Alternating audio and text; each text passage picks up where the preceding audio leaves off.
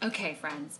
So I'm going to run us through a couple of different places today. Some of it is going to be new information. Some of it is going to be review. Some of it is going to be looking forward to tomorrow. And I'm going to try my hardest to kind of slow down and really develop some ideas that can be a little confusing. So I had a fantastic question from Tom about the Ninth Amendment, because I know that we talk about the Ninth Amendment quite frequently when we're discussing Roe. The Ninth Amendment, when we're talking about Roe, let me find my little clicker here. To remind us, it says it's the enumeration in the Constitution of certain rights that shall not be construed to deny or disparage others retained by the people. And what's really kind of fun about the Ninth Amendment is that it's a curiosity in case law. And I feel as though it's a worthwhile investment for us to investigate a little bit more of what was happening the first time that the Ninth Amendment was kind of cited in massive reinterpretations of the 14th Amendment. And that would be in the Griswold case. So the Griswold case is a right to privacy case. I think we all kind of have learned that without Griswold as precedent, it would have been very difficult for Roe to have become, for the right to abortion to be extended. It's happening through Griswold and the right to privacy. Where I want to clarify is that we frequently talk about the penumbras decision, right? These emanations from penumbras or shadows of different amendments. And that frequently is the language that we cite in class. That is where this right is coming from. But I want you to think more of that discussion as a textual and a rhetorical support for the right to privacy, but it's not the actual clause that is used in the Constitution to point out this right. If you go back and you read the decision from Griswold, it's kind of unsatisfying. It's a 7-2 decision. There's a lot of hemming and hawing in terms of where the right to privacy might come from. There is a majority opinion, there's a couple of concurring opinions, and they can't nail it down. They're talking about mostly due process rights out of the 14th Amendment. There's also some discussion of the 1st, the 4th, the 5th, the 9th, the famous Penumbra's quote, and there's also a hint in the corners about equal protection, just a hint in one of the concurring opinions where they're talking about equality. So if we wanted to really understand what clause is operative, it is the 14th Amendment due process. The 9th Amendment, like I said, using it as a support for an argument, but there's this really interesting debate that happens after Griswold in which people will say that there is not enough discussion of what the Ninth Amendment meant during the amendment ratifying conventions in all of the states. Like the state legislators just didn't have a clean and clear discussion about what the Ninth Amendment meant. And so to be able to employ something like this idea that the Ninth Amendment implies individual liberties is dangerous. We see that in particular in a very famous testimony by Judge Robert Bork, who, when he was nominated by Reagan as a Supreme Court justice, and he made this very famous quote that says, "I do not think you can use the Ninth Amendment unless you know something of what it means." For example, if you had an amendment that says Congress shall make no, and then there is an ink blot and you cannot read the rest of it, and that is the only copy you have, I don't think the court can make up what might be under that ink blot if you can't read it. If you're like, what's an ink blot? I mean, it's a stain, right? Like you spilled your ink. So it kind of illuminates this idea that there's just an inconsistent historical record on what the Ninth Amendment means. However, yay, scholarship and academia has done more research. We have more people who are more interested. They're going to state houses, they're going to courts, they're going to places in which you have repositories of, decisions and personal notes and things like that. And so what we have discovered in recent is that the Ninth Amendment actually was discussed quite a bit. It was used as logic in quite a few federal cases. The problem is that what our understanding of it has become more complicated as we have had further understandings of what the 14th Amendment means.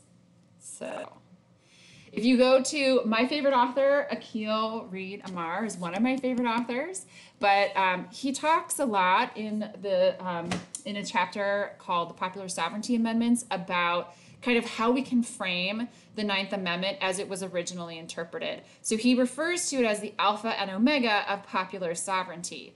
If we take the preamble and we see that there's this explicit discussion of we the people, again, hearkening back to the Declaration of Independence, right? There's a lot of that we the people communal definition kind of stuff coming out of there too.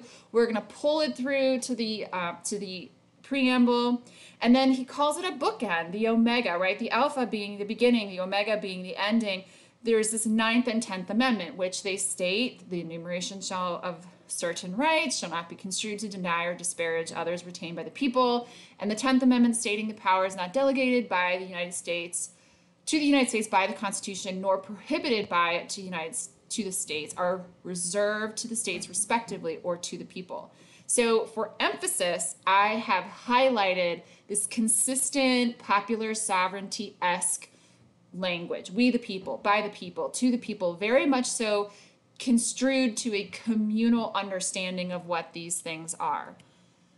So how does he interpret this? He says, okay, well, if we wanted to understand what the 9th and 10th Amendment said, we should read them together. The 10th Amendment says that Congress must point to some explicit or implicit enumerated power before it can act. So it's directing Congress to go back to Article 1, Section 8 and say, okay, I can move here. The 9th Amendment, which precedes it, is very related, but it's a distinct question of whether such express or implied enumerated in fact exists. So what does that mean? That means that, especially when we're getting to those implied things, that this, if we don't know, if it's unclear, if it's vague, what these things mean, we're reserving it always back to the community. So we have two main views on how to interpret the 9th Amendment. There's this collective view. We've seen symmetry in language with this before when we talked about gun rights. So we've seen this collective right of people to preserve their right for local identity and sovereignty. That is the prevailing interpretation up through the 21st century, the knocking on the door of the 21st century.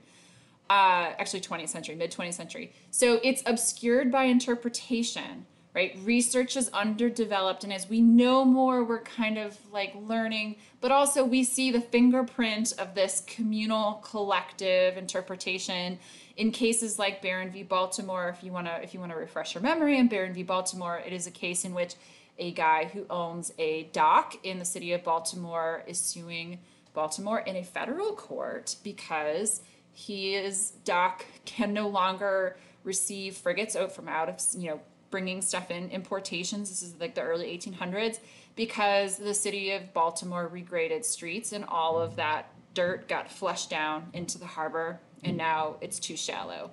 So he wants to sue in federal court, and the federal court is like, no, man, like, we don't have the right to move here.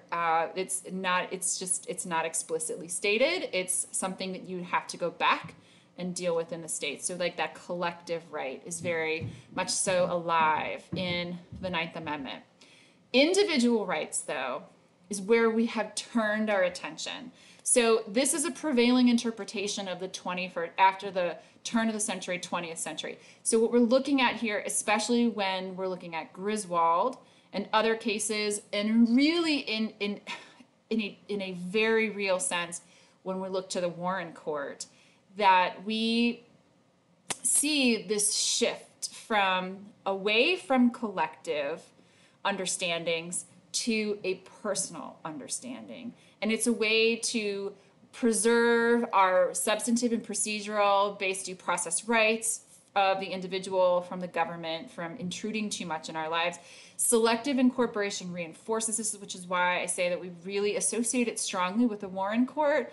Every time that we're making a determination that the federal government and the state government's obligations to the individual are the same, we're stripping that right away from collective interpretation, a limitation on behalf of the state or the collective locality, and we're handing it over to the individual. So we talked a lot about last class how that's a good and bad thing. There's like pros and cons to that. And again, just to kind of prove a point that this is an open interpretation, go to a quote from Kurt Lash out of an essay called Of Inkblots and Originalism, where he says that all of this historical evidence reflects an original understanding of the Ninth Amendment as a federalism provision protecting the people's, right, not person, but people's retained right to local self-government. It turns out the founders were indeed committed to the protection of natural rights, but they were even more committed to leaving the protection of such rights to the people of the state. So he wanted this protection, the sword for individual rights, to be handed over, according to Kurt Lash, to the local or state governments, right? A very federalism-esque perspective. Now, we had talked previously about how the role of the courts have gone from being passive, where they're nullifying laws, to the point where I had mentioned that I don't think anybody at the constitutional ratifying conventions were saying that they didn't expect for the courts to nullify or to void certain actions. It's kind of implied in the supremacy clause, but that's a very passive just removal. Whereas over time, we have a much more active court that is not just removing laws, but it's reinterpreting, right? We see more manipulation by the hands of our justices in terms of what these things mean. And in large part, it has to do with the 14th Amendment. The 14th Amendment allows the courts to view all of these rights in a completely different manner and to take a much more active role in ferreting out and trying to find the differences between when the local government should determine all kinds of manners of things and when we have to leave it for the individual. And I just want you to look, again, think of that Warren Court. How many times are they employing the concept of substantive and procedural due process rights? How many times are they looking at equal protection clause, which I'm going to talk a little bit about today because I want to make sure that I'm setting some groundwork for next class. They are really, and a lot of times they're talking about them at the same time.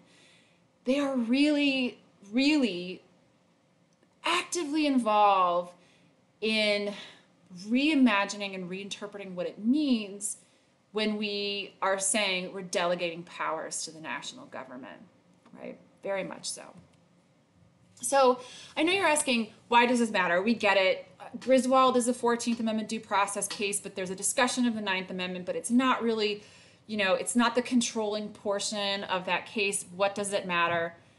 So it's important to remember that privacy, predetermination, all of these things, they're rooted in the 9th Amendment. They're rooted not in the 9th Amendment. They are referenced, right? It's more evidence, but it's not the primary argument that's being made. And the primary argument for all of these rights is the 14th Amendment due process clause.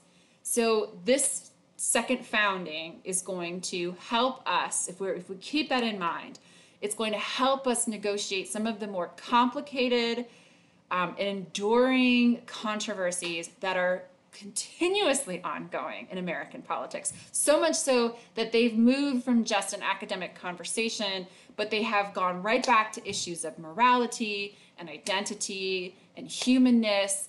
And it's a part of our culture. We might call it a wedge issue that would be used to try to find the division or the cleavage in a population so that one party can kind of find ways to galvanize a base around an issue. It's something that if we look at it, we might be surprised because it's not something that the federal government, if you understand how how powers have been delegated between federal and state governments, it's not something that's like on its face a federal issue. We see it all the time. So I want to make sure that we come back around to the due process clause in the 14th Amendment and the equal protection clause because they're both going to be at play when we start to have our conversation in a little bit. And I want you to remember that there are some, we have our due process. I kind of was trying to think of a good way to simplistically have a concept or a mnemonic device or something along those lines to help you keep procedural and substantive apart. And it's not perfect, but it kind of works. So I think of procedural as process, as verb, as action. So verb, right? Like it's something that's happening. Whereas substantive is very much so more like a noun, like it's a thing, right? And so that might help us kind of keep them separate, maybe.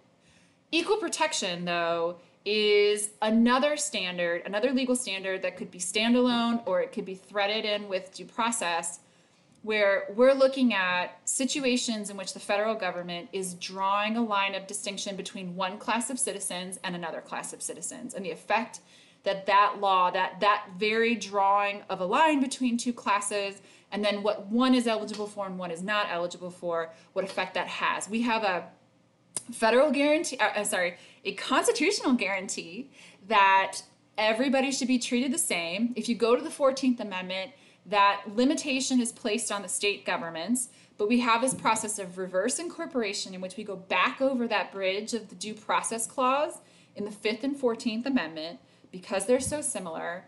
And we have found a way through the courts to be able to bypass the need to write a equal protection clause for the federal government. So what the basic idea here is that if we are holding the states to a national standard of substantive and procedural due process, it wouldn't make sense to have the states beholden to equal protection, but not the federal government. So that's kind of how that works. And there's three things: strict scrutiny, intermediate scrutiny, and rational basis. So this is, it can be employed for equal protection, sometimes it gets a little squishy, right? But what we're looking at here, we also could see it employed for due process. Anytime the government is making a distinguishment between one group or another, we have to look and consider, well, what is that boundary? What is that line of demarcation about? And if it's about racial issues, national origin issues, religion, and I'm going to throw gender issues in there too. This one is a little more controversial, but there are legal scholars out there who think that Obergefell kind of brought the issue of gender discrimination up to the same position. Others might say strict scrutiny, others might say rational basis. It's kind of an undetermined, it's like a point of controversy we're still trying to figure out, but the court hasn't been very clear. So this idea here is that when the government makes this determination, they have to prove to a court, to a judge, they have to go before the judge and make an argument that convinces that judge that yes, I can answer yes to all three of these factors. And if I can answer to yes to all three of these factors, then that law can continue, even though I'm recognizing it still creates a suspect classification between one group of citizens and the next. So strict scrutiny has to have three components that the federal government has to, or the state governments have to prove. The first thing is they have to prove that whatever is being legislated on is a compelling government interest. What does that mean? Core, right? Like it's an integral part, it's the main purpose, et cetera, et cetera. It has to be crucial, necessary, something that no one else can be able to achieve, right? The next thing is that they will look at the way that the kinds of people who are caught up in this law, and as well as what that law governs. And if it is written in such a way that it is capturing people in that description that is unfair or unnecessary, then it's going to fail on this component. We call that narrowly tailored, right? So you're not capturing pieces of the body politic that really shouldn't be confined in whatever that law might be. And the final thing is it's the least restrictive, meaning that there's no other alternatives. There's absolutely no other way for the government to be able to affect policy outcome on this basis, right? So that's strict scrutiny. On the very, very opposite end is rational basis. And there, so long as the need is legitimate, meaning it's something the state has jurisdiction over, and it could be implied, it could be explicit, whatever, and it's rational, like it makes sense, and it's not arbitrary. We see that the government has a much easier time proving this. And so this could include non-suspect classifications, non-fundamental rights, anything else not in those categories. And they can make distinctions. So what might be something that would pass rational basis? Something like in-state, out-of-state tuition, that line of demarcation based on residency, something like whether or not you can practice law or drive a car in that state. It's not like to be a driver or not to be a driver. That distinction, it's rational, it's legitimate. We want to make sure that the roads are safe. It's not like exacerbating some historical harm, right? To my knowledge. So when the government is making or taking action that creates classification, they can be examined to make sure that they're not violating the 14th Amendment. So let's do an example that's a little bit out there. It's not where we are, but we're just going to do a thought experiment to see how this applies, right? And so that is an idea that is circulating, that Second Amendment rights should be lumped in under strict scrutiny, that we should have a case that holds the government, anytime they want to legislate about taking away someone's right to have a gun, that the government should have to run through the strict scrutiny test to prove that they are doing it, it's a compelling need, that it's narrowly tailored, and that it's not overly broad. So we go back to our case here with McDonald v. Chicago, right? That's our Second Amendment issue. It's a selective incorporation. It's a due process issue. We see that the city has made motions to not only regulate access to new firearms, but required registration of an old one. So that is a limitation on your fundamental rights, on anyone's fundamental rights, right? The court ruled that the government I should say that the individual, that we kind of see that move towards an individual interpretation of who has to have, or who gets to have the right, that gun ownership is selectively incorporated, that it's a protected individual right, so on and so forth. It's a deeply rooted American tradition, so on and so forth. However, it still opens the door to allowing the state to regulate gun possession, because if you have a gun and you are using it in a way that is not for your own personal defense or for someone else near you's defense, and you are using it on the offense, then obviously that is confronting people's natural rights to life, liberty, and property, right? So that is where the burden comes in, is that you're trying to balance these two issues and being able to ensure people that they are safe, that they're not going to be robbed, that they're not going to be stolen, that they're not going to be killed or harmed. That's a compelling government interest. So the thought of making this a Second Amendment right is interesting, because what it will do is it will make it much more difficult for the state to carve out protection for citizens from quote unquote bad actors. Now, of course, that's like a subjective term, just saying bad actors, I mean bad to whom? But anyways, it's bad actors, as the right to arms would be protected above or equally, in this case, with life and liberty of everyone else. So when we talk about strict scrutiny, what it does is it creates a protective bubble around some fundamental rights or some classification that you and I cannot control, right? Additionally, the due process clause and equal protection can be in play at the same time. And we're going to transition to talking about abortion. And what you're going to see is, while most of the case law talks about abortion from the context of due process, there is a really interesting argument to be made about equal protection. So really quickly, equal protection one more time. Again, like that reverse incorporation, it goes back to the federal government. We see issues about equal protection, and when it comes to race, religion, gender, national origin, whatever you can think of beyond that, you see it in play both in federal law, we see it in actions of the executive, we see it in courts, it shows up in the most unusual places, we see it in voting political rights, We see it in equity for education, individuals with disabilities, economic disadvantage, and race, right? With both Brown versus Board and the Individuals with Disabilities Act, or I'm sorry, Individuals with Disabilities Education Act. You see it in affirmative action, which again, affirmative action is it's multiple, it's mostly going to be executive orders and execution of law in the executive branch that is going to require the federal government, anyone who does business with the federal government, to take into consideration race when hiring somebody or doing business. We also see it in education with Regents v. Bakke. Again, that's a Supreme Court case. We see it with access to core government services, and you see that in the Civil Rights Act.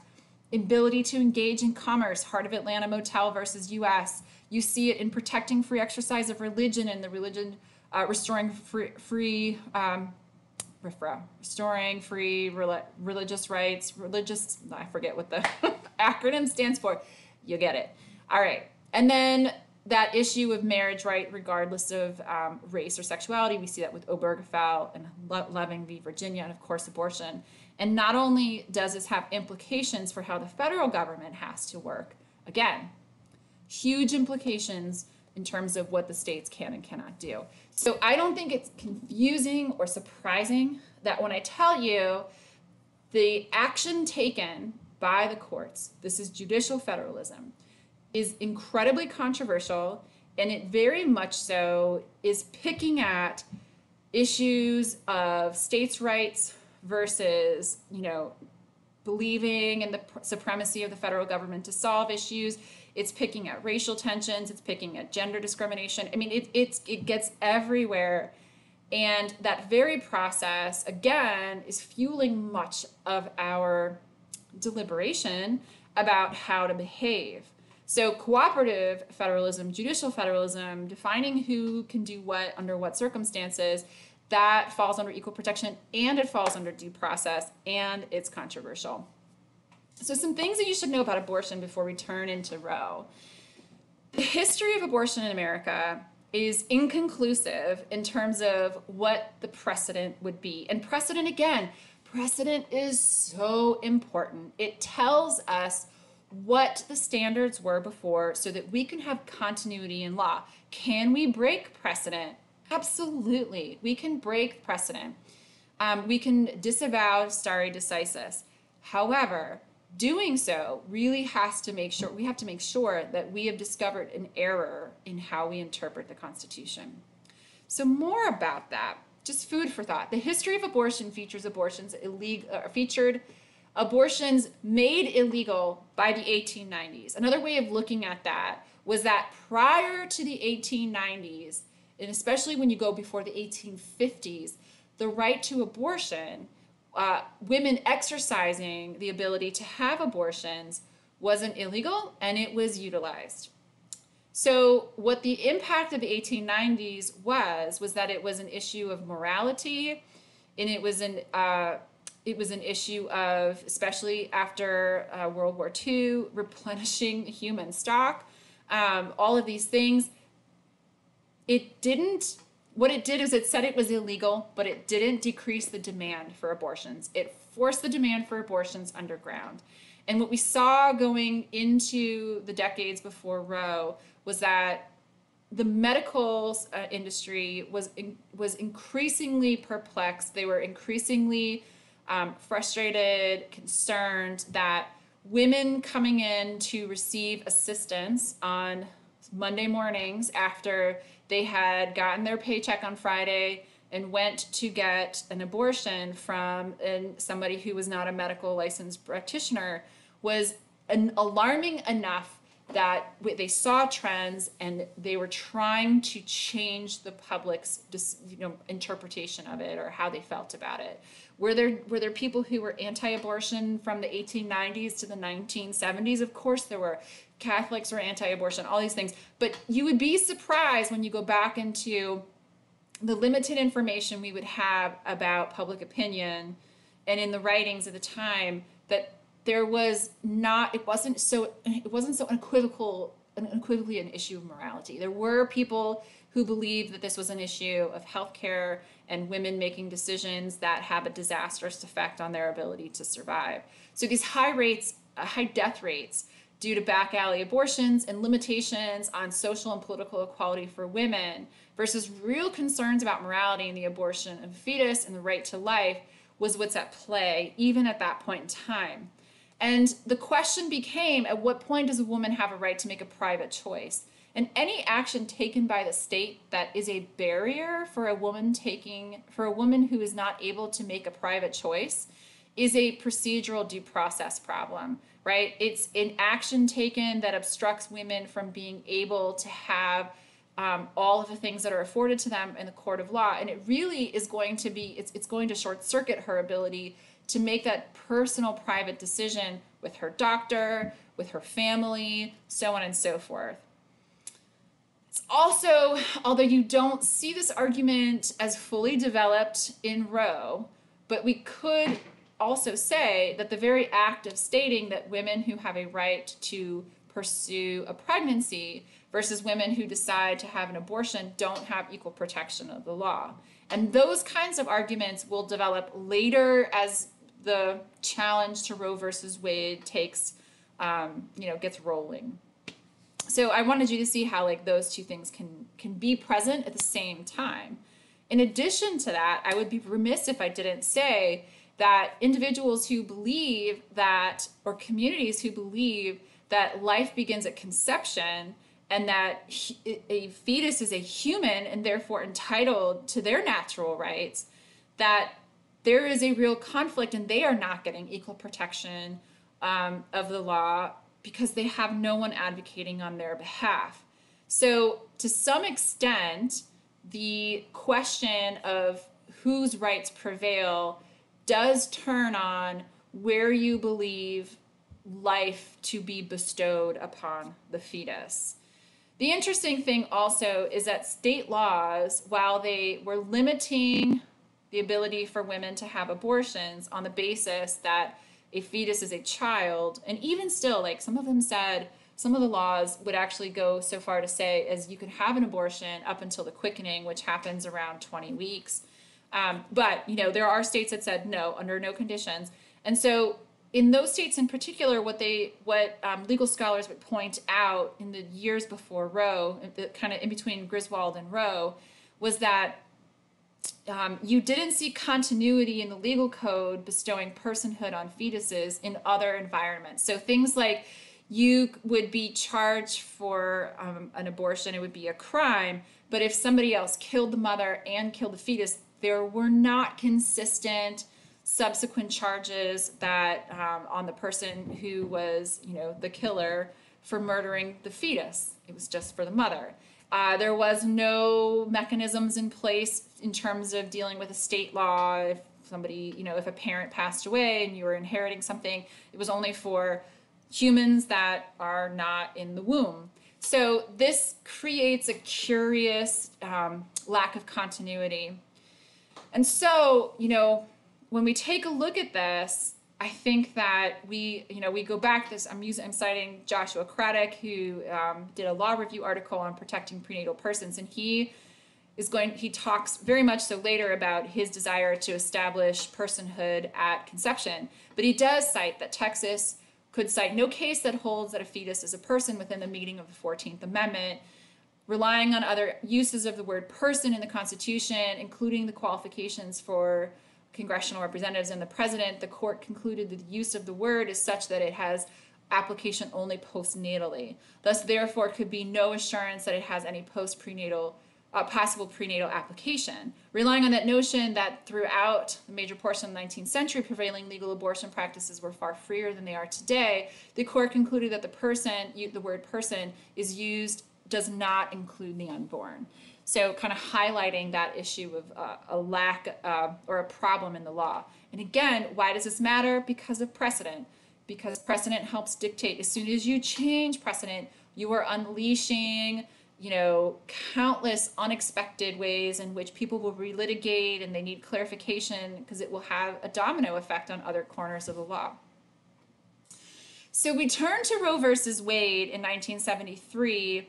And this is a case that was pulled together by a law student named Sarah Weddington and a couple of her friends in law school after she read some really interesting, compelling reviews post Griswold, and we saw lots of cases being cobbled together across the states that were trying to challenge and pull down abortion laws. But the case Roe versus Wade is the one that we learn about because it is the primary case that made it to the Supreme Court. There's actually one other case that was pulled into this as well, but it was the cleanest one because Norma McColvey, I think that was her name, was actually pregnant at the time when this lawsuit started. So it kind of gets into some of the conditions for cases to proceed. I think I've talked about them a little bit. Things like standing, you have to be actually injured. You have to be in the process of being injured. You can't like say, well, I predict I'll be injured. You have to, it has to be an active case of controversy. It can't have been resolved in any way, and it can't be a political question, or the basic 4 guidelines that courts use to make sure that a case can proceed. So she wanted an injunction so that she could go ahead and get an abortion. She wanted an injunction on state law. And the courts are going to rule that the right to make decisions between women and doctors is protected by the right to privacy under the Due Process Clause established in Griswold. However, it does an interesting thing where it creates 3 different categories in which women's rights will slowly give way to rights of the unborn child. Here in the first trimester, the woman's right is going to pervade over state interests on behalf of the fetus. That's weeks 1 through 12. When you get into the middle, so that's like 13 through 24, the government has the ability to regulate those rights, but she can still have access to an abortion. And then in the 3rd trimester, because a fetus is viable at that point, the compelling state interest to regulate and actually restrict the right to abortion prevails for the state. And so the woman does not have that right anymore unless her health is at risk. So Roe obviously is going to do much for women who need assistance in economic and social equality. It will cut down on the number of women who die from botched abortions or who commit suicide because they don't have access to them, so on and so forth.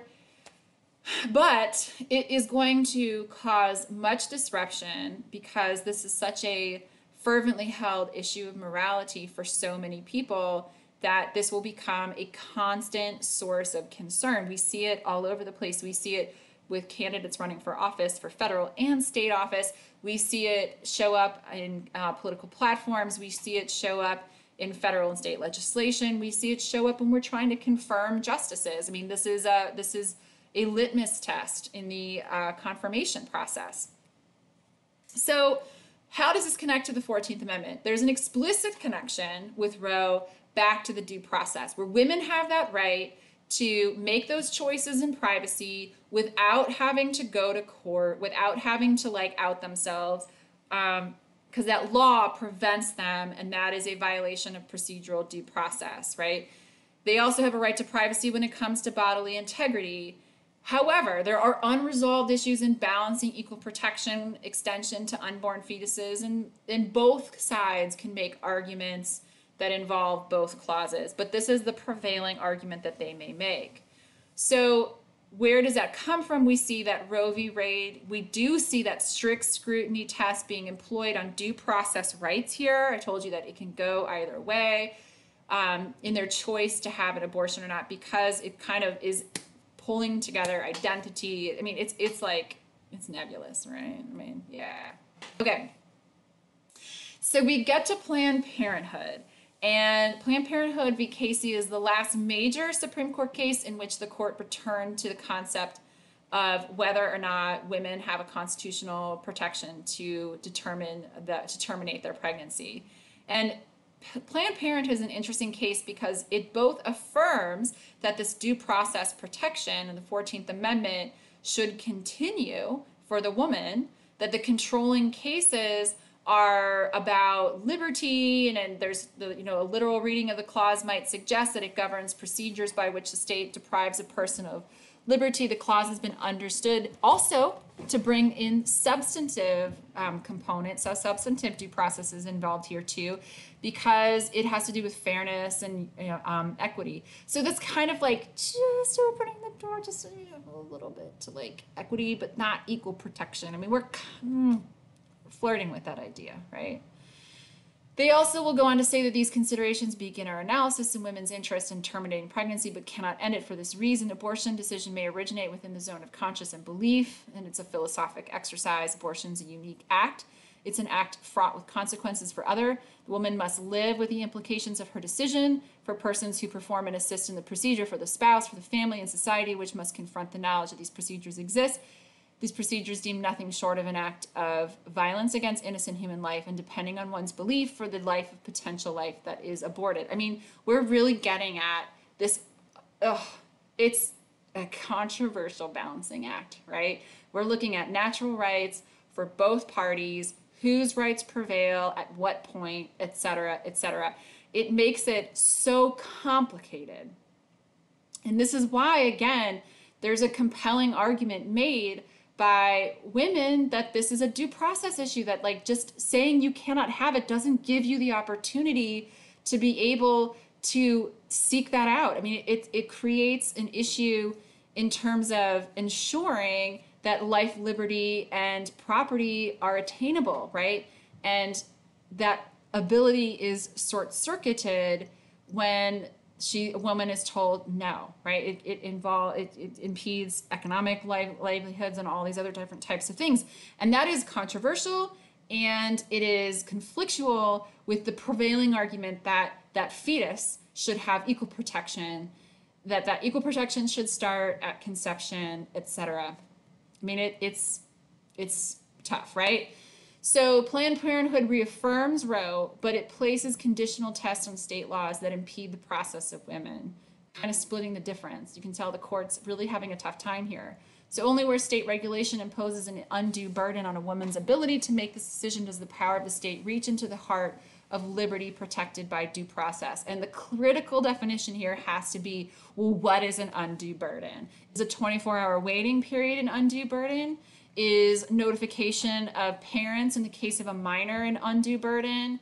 Is ensuring that the father has the right to say no to an abortion an undue burden? These are things that are being sussed out in the courts thus far, right? And certainly if we're looking at this, the decision for some states to say, well, no, you can't have an abortion at all, if you don't believe that life begins at conception, that's creating an undue burden on a woman if she at no point can get an abortion. So coming back to Joshua Craddock and protecting prenatal persons, he's going to make this eloquent discussion about how that's moot to him, right? It's not important. That the 14th Amendment use of the word person guarantees due process and equal protection to all members of the human species, that preborn are members of the human species from the moment of fertilization. The 14th Amendment protects the unborn. It concedes the premise that they're members of the, if one concedes this premise that, preborn humans are members of the human species, all that must be demonstrated is the term person in its original public meaning at the time of the first 14th Amendment's adoption applied to all members of the human species. That minor premise cannot be lingered upon here. Nevertheless, we should observe that whether states historically believed that the preborn specifically were members of the human species is not dispositive, so long as they believed all humans were entitled to protection under the 14th. So we really get to like, he's getting to this technicality, like, yeah, the laws were inconsistent, but what is the essence of humans, right? And if we can evolve that understanding, then we can expand it to include the preborn under that protection, the equal protection clause, and due process.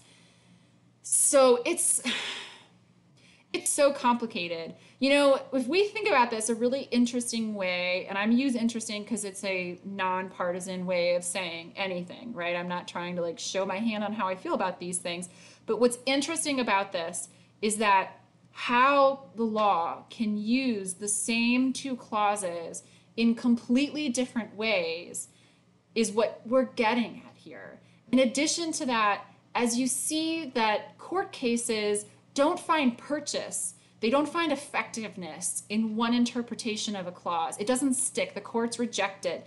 They will shift their attention to different ways of understanding it. It really is about how you couple together words so that it provides a compelling argument to justices. And I think that, if we think about this, that's one of the really interesting things about law. I know that a lot of people are like, it's so frustrating because I would just like things to be the way they are, right? In black and white. But there are so many different people in the world, like the ability for each person to construct a compelling argument, to really confront these, timeless rights that we have, that we see these natural rights. They're found, all over the world, written into other nations' declaration of rights and things of this nature, that it gives us the ability to constantly reevaluate, to constantly evolve. And I don't know that there's anything really wrong with that. It might be frustrating, it might be enraging, but this is a part of the magic of what law is. So are we revisiting this issue? Of course. I mean, like, constitutional amendments have been put out there, like the Human Life Constitutional Amendment. There's been people who have, especially Alabama, with the 2019 Human Life Protection Act, there have been this unfettered actions taken by states to restrict abortion in the most restrictive of ways, to say that it's an absolute right of the fetus and that equal protection should be given to them in the face of due process for the mother, by saying no mother can have an abortion at all, right, as soon as conception happens. Now there's an injunction on that right now, and we're looking to see if that goes before the Supreme Court. Should the political branches get involved? Should you look to the Hyde Amendment, which says no federal dollars can be used to pay for abortions? The Republicans want to expand that to Affordable Care Act. The Democrats want to repeal it. You've got the Sanctity of Life Act, which says personhood at conception. You've got the Freedom of Choice Act. I mean, it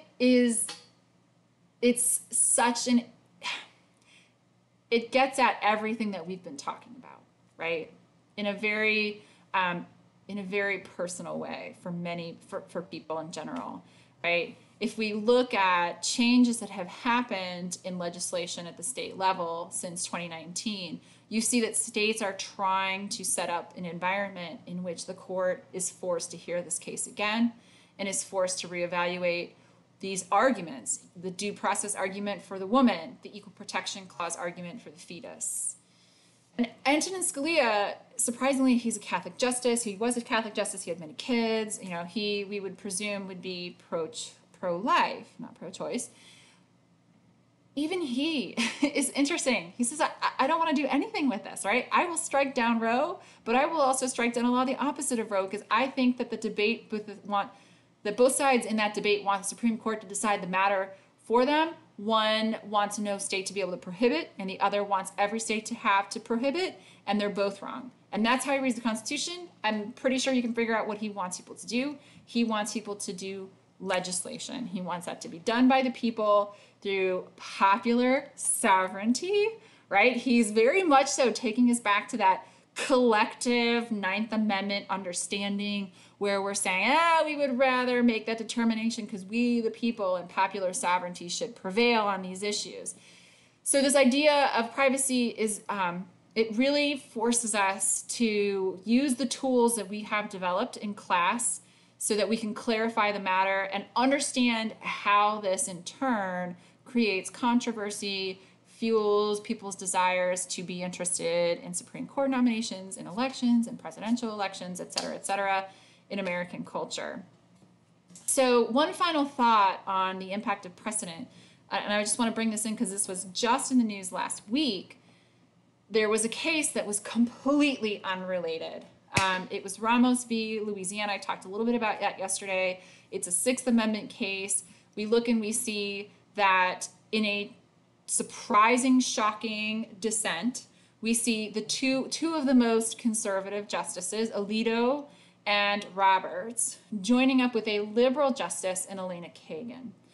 And there's many people who theorize that if Kagan were left to her own devices, if this issue before them about the Sixth Amendment and the necessity, requesting a revaluation of whether or not we should have a unanimous jury for felonies.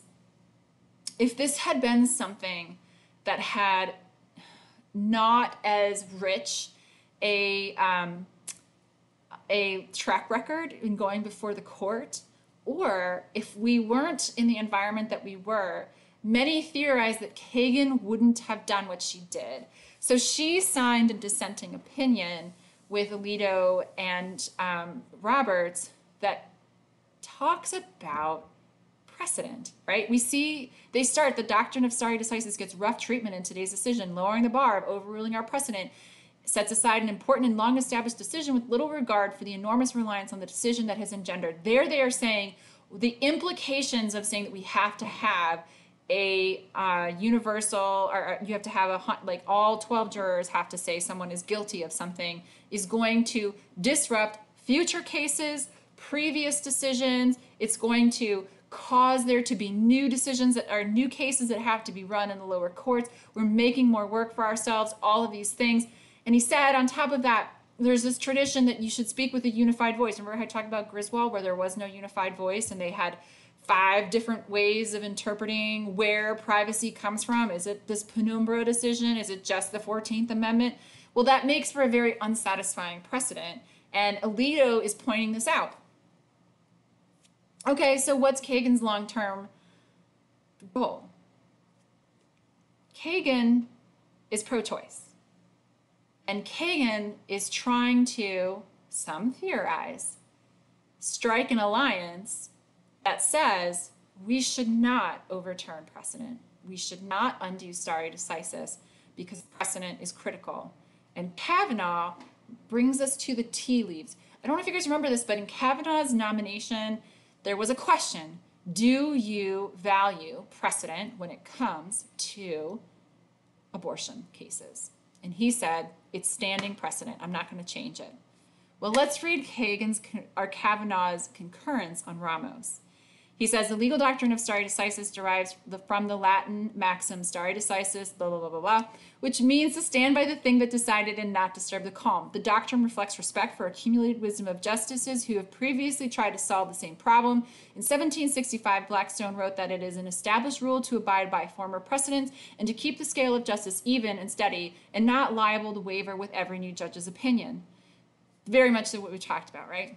The framers of our Constitution understood that the doctrine of stare decisis is part of the judicial power and rooted in Article 3 of the Constitution. Writing in Fed 78, Hamilton emphasized the importance of stare decisis to avoid arbitrary discretion in the courts. I'm skipping ahead. The doctrine of stare decisis, here's where he turns, does not mean, of course, that the court should never overrule erroneous precedents. All justices now on this court agree that sometimes it's appropriate for the court to overrule erroneous decisions. So here's the tea. It's in the footnote. So he put a little footnote in there saying reference here. And what does he say? He says in Casey, the court reaffirmed what it would describe as a central holding of Roe. The court expressly rejected Roe's trimester framework. The court expressly overruled 2 important precedents. Why is it significant? Why would he bring up Roe in a footnote? Is he showing his hand that Roe is erroneous and that there should be some re-examination of its application? I mean, I know that we're drawing conclusions and making inferences with not enough data, but I'm just saying, this is an issue that comes up in court. It's an issue that was there during the oral arguments. Like, it is a live and active concern on both sides of the aisle. And if you've ever wondered, this is my little sidebar, like why court cases look so weird when you look at them from the Supreme Court, it's because they're bound. So when you go to the court, you can go pick up newer decisions. You go in the basement, there's a window by the entrance when you walk in, and about a half an hour after they're done reading decisions, you can go pick up your own copy. Okay, so check for understanding. 1973, decision upheld a woman's right to secure an abortion was based on the right to privacy, equality, due process, adequate medical care. Of course, privacy, right? Implied. Which of the following clauses was most relevant to the Supreme Court Roe? You know this. It's due process, yes. So we did all the things. We're good. You are going to continue on this conversation with Ramos looking in the tea leaves. It's a perfect place for us to pick up with another CAFRQ. I know that you guys are really going to enjoy that. And remember, quill.org, there for you to help you with those writing skills. I'm going to say thank you for watching. There are all of my lovely resources. Tomorrow, we are going to pick up with a further conversation about equal protection. And until then, I'm going to bid you adieu. Thank you for sticking out with me today. Talk to you soon.